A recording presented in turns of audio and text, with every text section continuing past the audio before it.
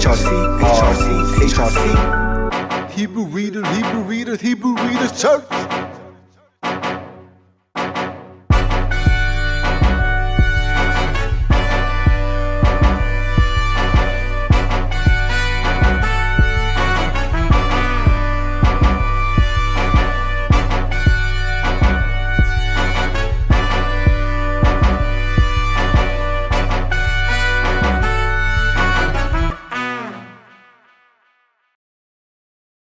Shabbat Shalom, family.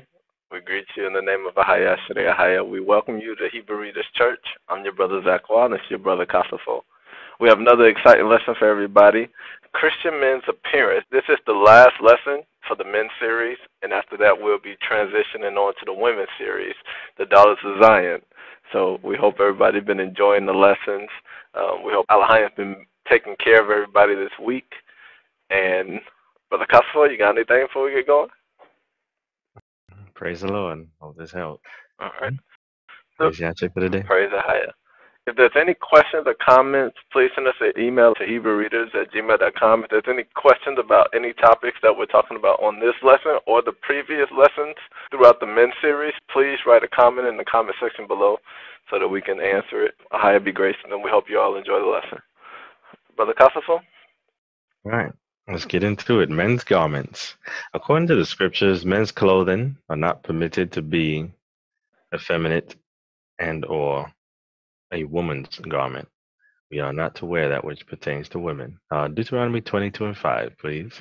The woman shall not wear that which pertaineth unto a man, neither shall a man put on a woman's garment.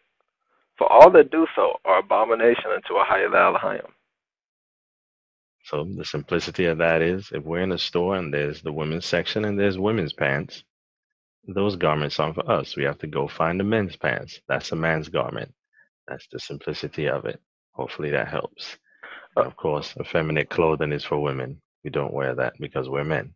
All right. So if there is effeminate clothing in the men's section, let's refrain from getting that. Okay. Absolutely. Because the world we're in right now. Yes, they do. The clothing they're making, some things are effeminate and they're claiming it's for men. Right. So that lets us know if it looks womanly, it's not for us. Right. All right. Men's clothing ought to be modest in apparel as examples of believers. Men must be mindful not to set stumbling blocks for women or others by wearing garments that promote promiscuity. Can you read Romans chapter 14, verse 13, please? Sure. Let us not therefore judge one another anymore, but justice rather, that no man put a stumbling block or an occasion to fall in his brother's way. So an example of that, some men work out, keep yourself in shape. Don't wear clothes that are promoting your physique in order to allure a young woman. Knowing that sisters have their own struggles to overcome, let's be mindful and wear garments that are modest and would help the next person. All right? We are called to be example of believers, so things like this helps us set the example. Can you read 1 Timothy chapter 4, verse 12, please? Let no man despise thy youth, but be thou an example of the believers, in word and conversation, in charity, in spirit and faith, in purity. And so hopefully that helps us to be examples. We men are called to be strong in the faith, to play the man. So we have to be the infirmities of the weak, where an example in clothing, in respect of clothing, like the decision between wearing a crew neck t-shirt or a V-neck t-shirt. Which one is more suitable to help others? A crew neck t-shirt, because it's not revealing, for a good example. Romans chapter 15, verse 1 to 3, please. We then that are strong ought to bear the infirmities of the weak, and not to please ourselves. Let every one of us please his neighbor for his good to edification. For even Christ pleased not himself, but as it is written, the reproaches of them that reproached thee fell on me. Amen. So, next topic, jewelry. There are no laws that restrict men from wearing jewelry. You have the priest garments have jewels all over, even the 12 stones for the tribes of Israel, for example. And then there's even an example in the New Testament of a church attendee with his ring on. Can you read James chapter 2, verse 2, please? For if there come unto your assembly a man with a gold ring and goodly apparel, and there come in also a poor man in vile raiment. Notice the man had on a gold ring to see that jewelry was lawful to wear. And concerning piercing the flesh, so because some jewelry requires piercings like nose rings and earrings. Um, Men can wear piercings as well, like earrings, by evidence of the Israelites wearing them and the practice of piercing the ears of the servants in the law. Can you read Exodus 21 and 6, please? Then his master shall bring him unto the judges. He shall also bring him to the door and unto the doorpost. And his master shall bore his ear through with an awl, and he shall serve him forever. Can you read Exodus chapter 32, verse 2, please? Yes. And Aaron said unto them, Break off the golden earrings which are in the ears of your wives, of your sons, and of your daughters, and bring them unto me. So we see men and women were wearing earrings. Also, goodly apparel is lawful to wear. Because we're dressing modestly doesn't mean we can't dress nicely. All right? Now, concerning tattoos. Tattoos are against the law, as it is written in Leviticus 19 and 28. Ye shall not make any cuttings in your flesh for the dead, nor print any marks upon you.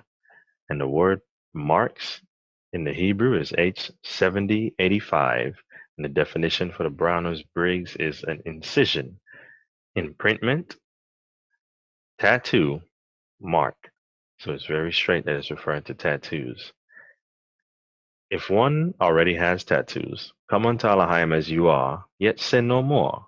For your baptism into Yache was for the remission of former sins, as Romans chapter 3, verse 25 says. So there's no need to turn to a carnal element of seeking to be justified in the flesh by removing the tattoos, when you've already been justified in the spirit by the blood of the Son of Elohim to purge the conscience from dead works.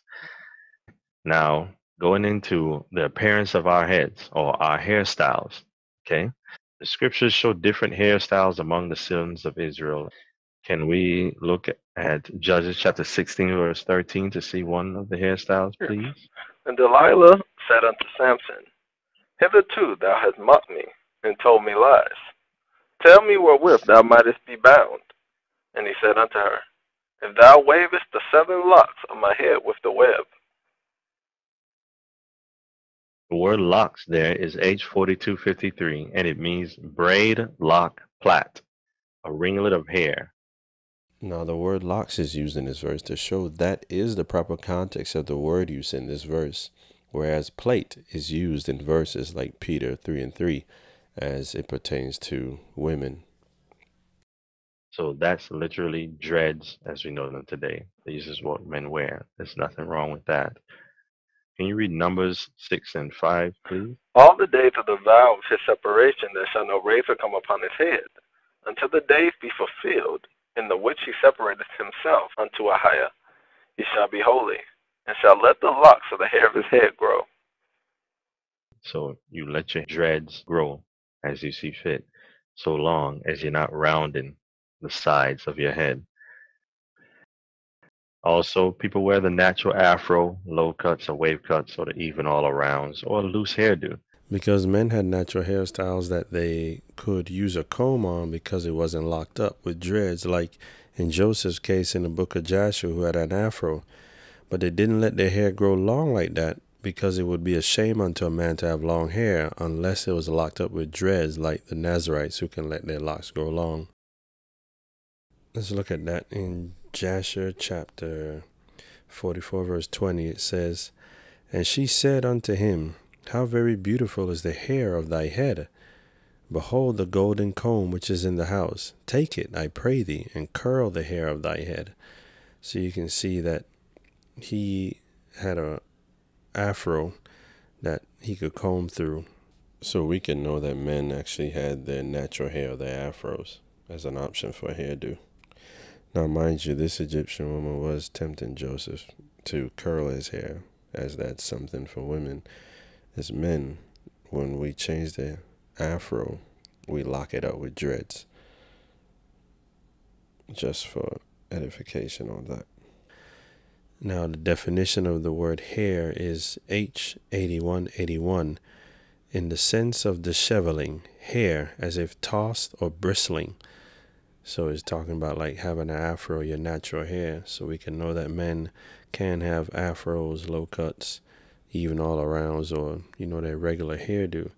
It's just if they want to let their hair grow long, they have to lock it up with dreads to let it grow long, or else it's going to be a shame onto them to have their long natural hair without it being locked up.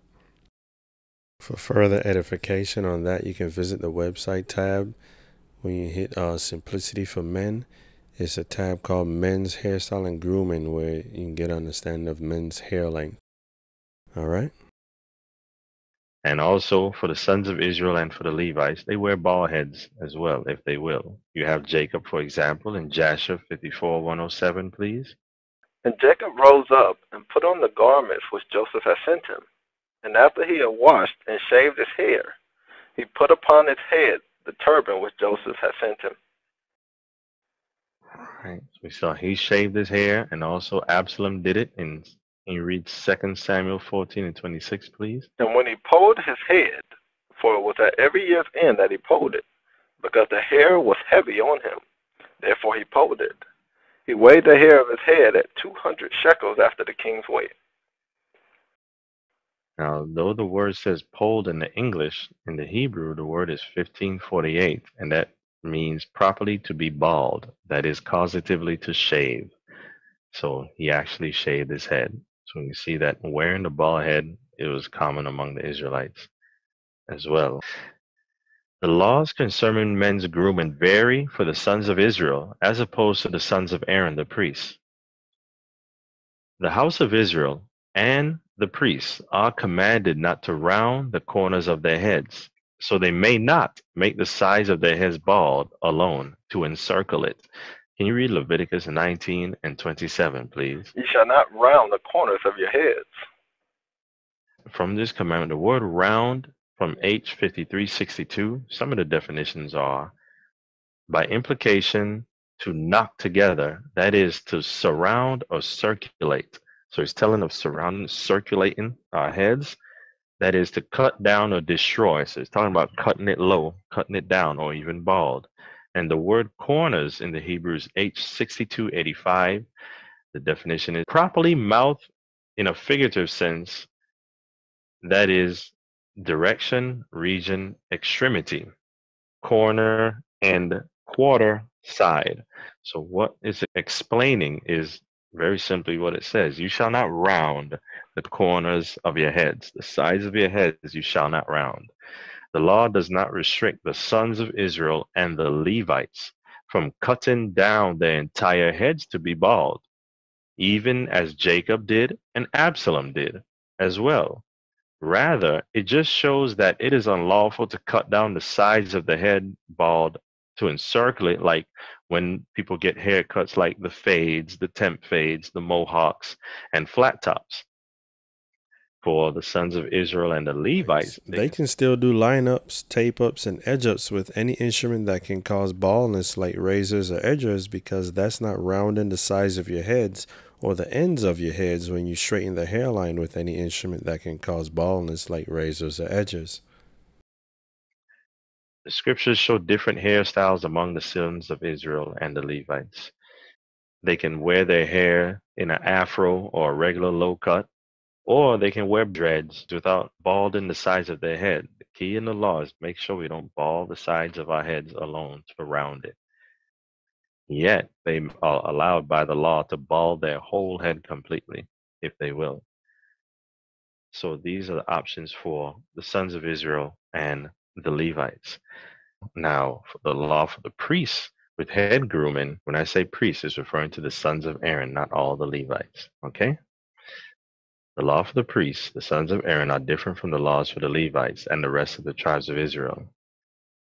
They are not permitted to bald their heads because the law in Leviticus 21:5 had said, they shall not make baldness upon their head. So that's the difference for the sons of Aaron. They're not allowed to bald their heads at all, nor suffer their locks to grow long. but have to keep a respectable hair length by poling their heads.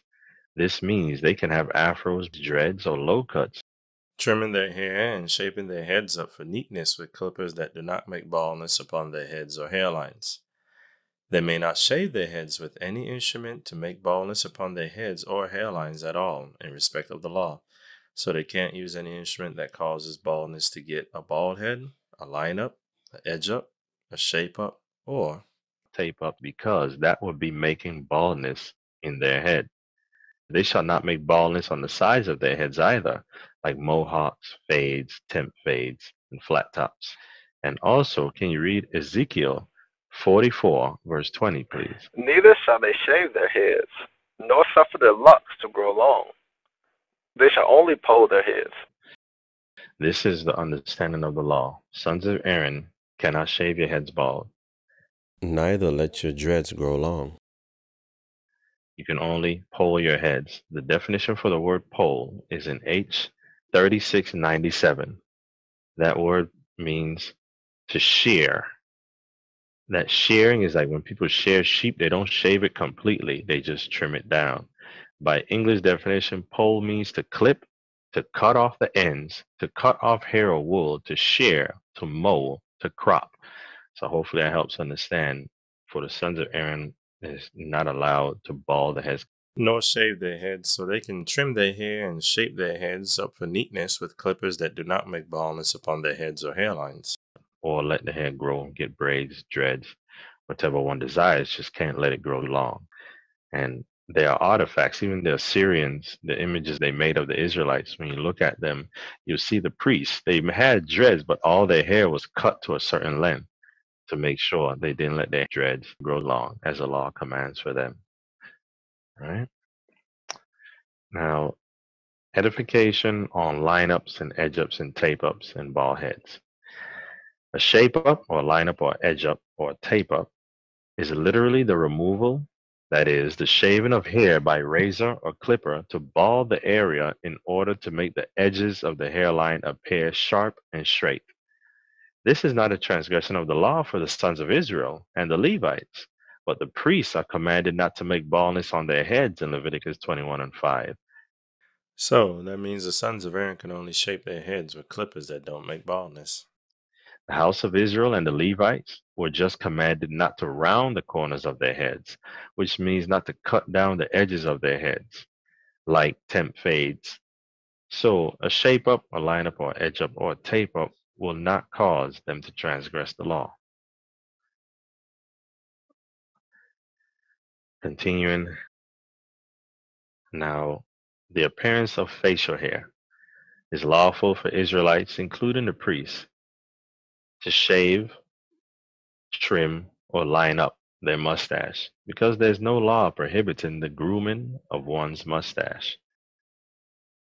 The laws pertaining to facial hair in Leviticus 19 and 27 and Leviticus 21 and 5 use the word H2206, which means beard or the chin, because it actually pertains to the beard.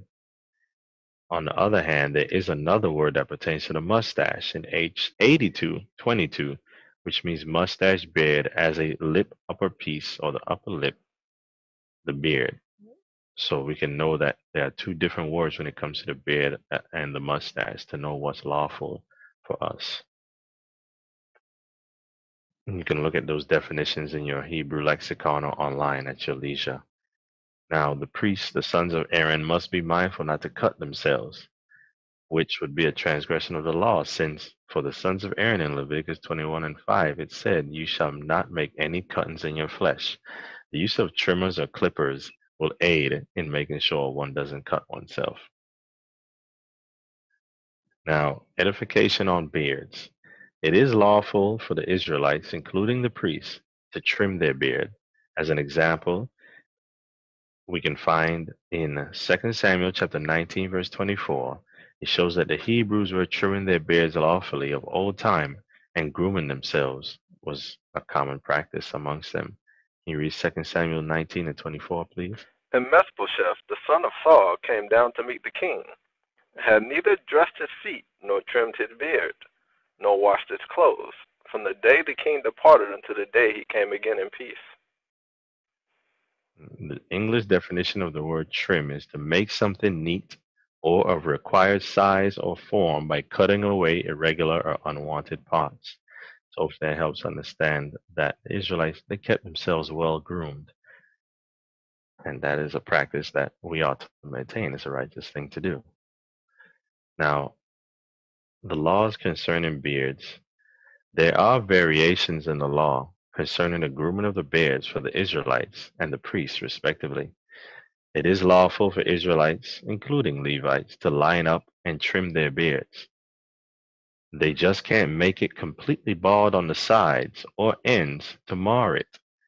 It is not lawful to have a clean-shaven face, nor a goatee with shaven sides, nor just the sides of the beard with the chin shaved.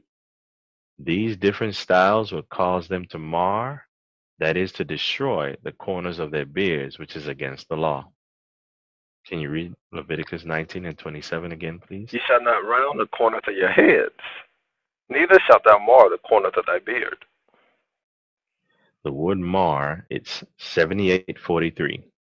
Some of the definitions are ruin, also destroy, mar, waste, to decay.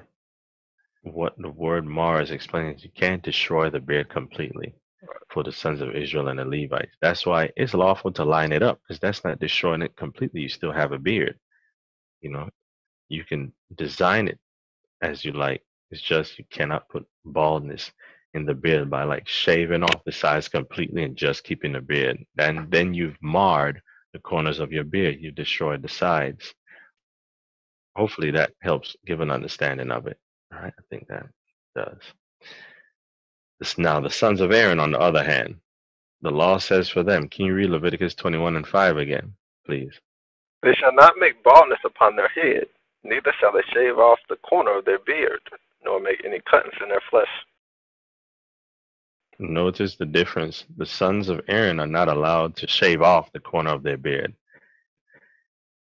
as opposed to the Israelites. They're not allowed to mar the corners of their beard. So they can still do stuff too, but the sons of Aaron can't shave their beard at all. And when you read the definition of shave, it's H1548, and it means to be bald, causatively to shave. Knowing that the law restricts the sons of Aaron from shaving the corners of their beard, nor make any baldness on the sides of their beards, that helps know that they can trim their beards and shape them up with clippers that do not make baldness upon their beards. They may not shave any part of their beards with any instrument that can cause baldness, such as razors. They may, however, shave their mustache with any shaving instrument, as there is no law restricting the shaving of the mustache. All right. Now, for the children of Ahaya altogether, none of the children of Ahaya, regardless of nation, may make any baldness on their eyebrows for the dead. Can you read Deuteronomy chapter 14, verse 1, please? Ye are the children of Ahaya Yalahayim. Ye shall not cut yourselves, nor make any baldness between your eyes for the dead. This means a man may line or design his eyebrows for grooming, so long as he is not making them bald completely for the dead. The scriptures in regards to balding the eyebrows completely as opposed to lining or designing the eyebrows for grooming, as the definition for baldness in H7144 says baldness and utterly as definitions. To help us understand this law in Deuteronomy is in regards to making the eyebrows completely bald. That's against the law, unless it's for cleansing of a leper, but not when it pertains to designing the eyebrows for grooming, which is lawful. Be sure not to bald the eyebrows completely to draw on eyebrows for grooming as well, because the practice of balding the eyebrows completely is a practice for the dead according to the law. So be sure not to bald your eyebrows completely for any reason aside from the cleansing requirements of leprosy. Now, all these laws we just went over, the house of Israel, all the tribes, including Aaron's children, are called by name to keep the whole law. Hence, we are obligated to do these things. Can you read 2 Chronicles chapter 33, verse 8, please? Neither will I any more remove the foot of Israel from out of the land which I have appointed for your fathers, so that they would take heed to do all that I have commanded them, according to the whole law and the statutes and the ordinances by the hand of Moses. So we have to take heed to all that we've been commanded according to the whole law and the statutes and the ordinances by the hand of Moses. And we're also told to remember the law of Moses. Can you read Malachi 4:4, please? Remember ye the law of Moses my servant, which I commanded unto him in Horeb for all Israel, with the statutes and judgments. Now this is interesting because he gave Moses that law in Horeb, right? Right. That was him coming down on Sinai and all that, right? Right. Can you read Sirach 17, verse 11 to 14, please?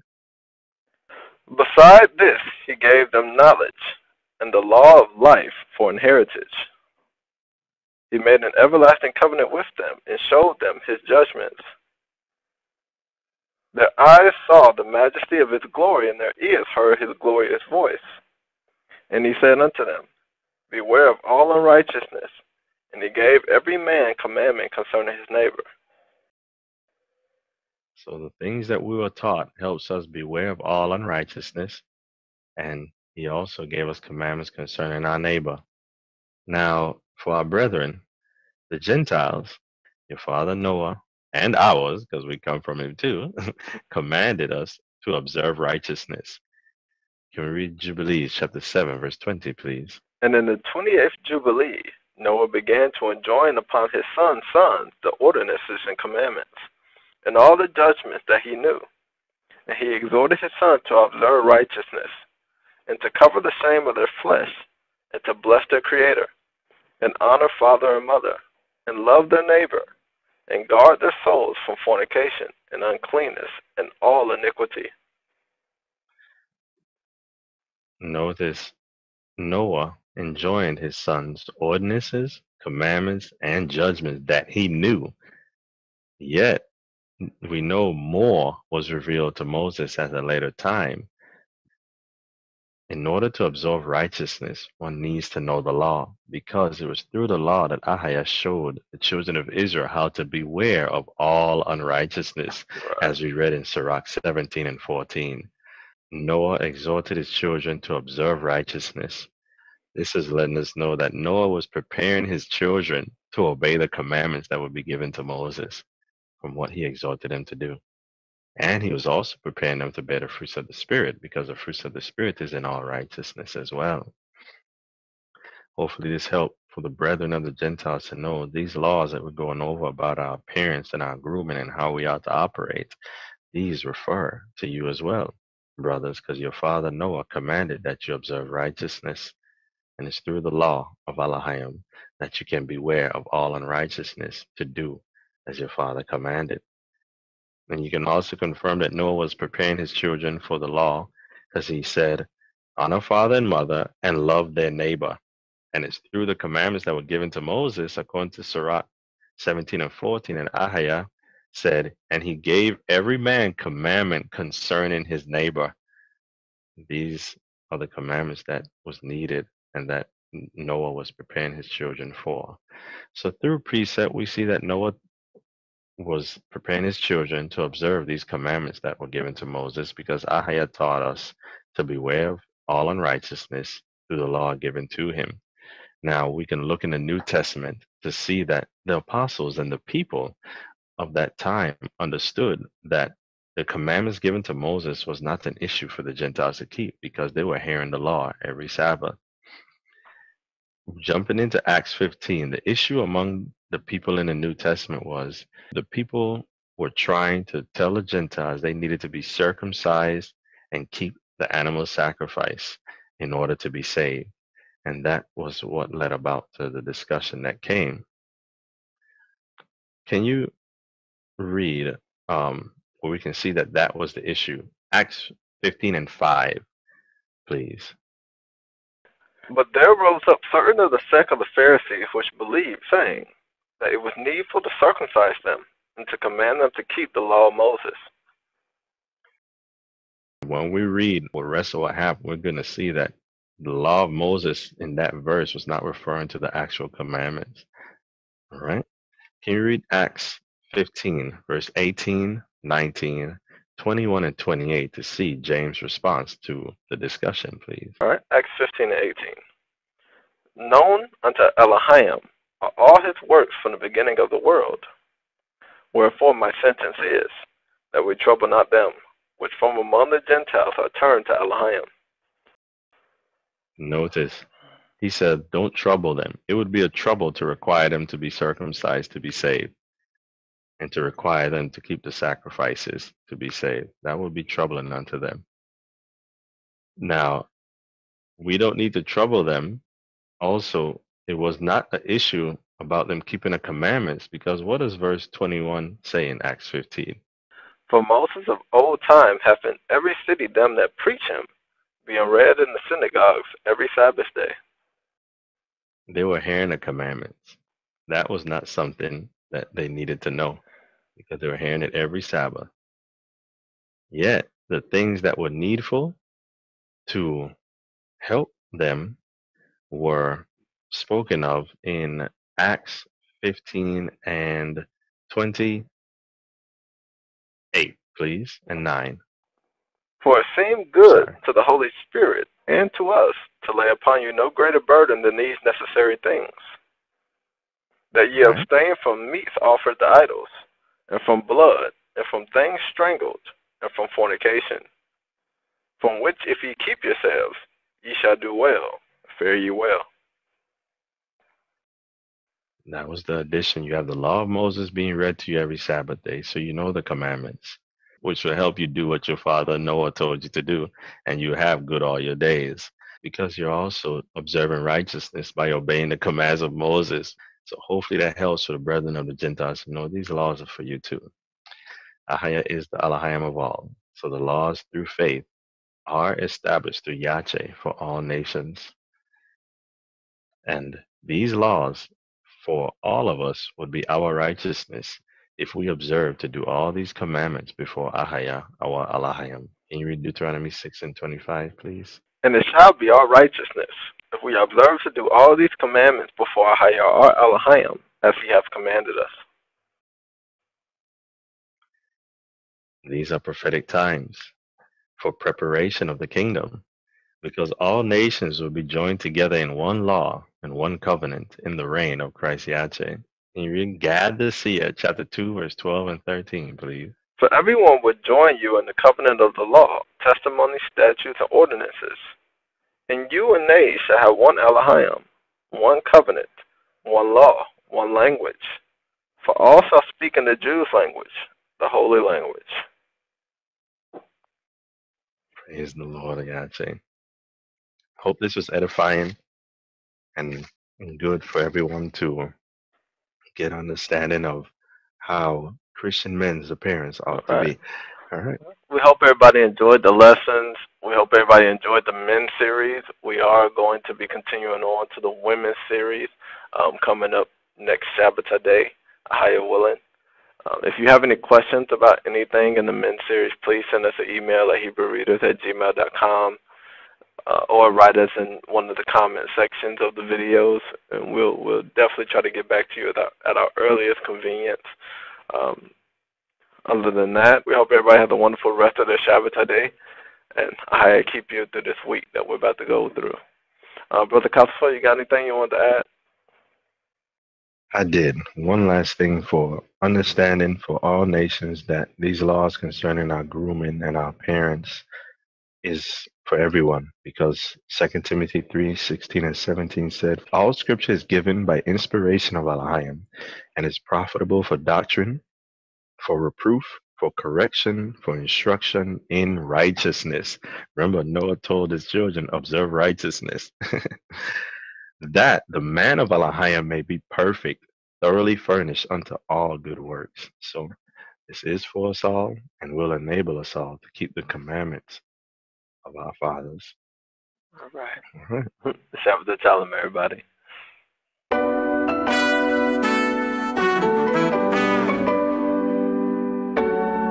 HRC,